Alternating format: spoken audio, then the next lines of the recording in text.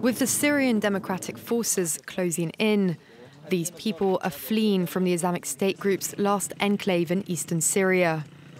The SDF have begun their final push to oust the militants, but say they're now holding fire while civilians, many of them relatives of the jihadists, make their escape. We're waiting for the children and civilians to leave before we move forward with our siege on the village of Baghuz. They're all leaving now. We slowed down the assault so as not to hurt them. Since beginning the offensive on Saturday, the force has met fierce resistance from the Islamic State group as it defends the last bastion of its so-called caliphate. At the height of their power, the militants controlled an area in Syria and Iraq the size of Britain. But the US-supported Kurdish Arab alliance has succeeded in driving them back to a 4-square-kilometre patch of territory. They believe there could be up to 600 Islamic State group fighters still inside the pocket, most of them foreigners.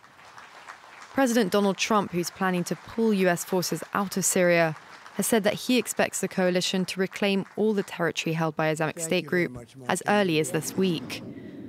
The SDF says a more likely timeframe is by the end of February. But it's warned that the jihadists would continue to pose serious security threats beyond that.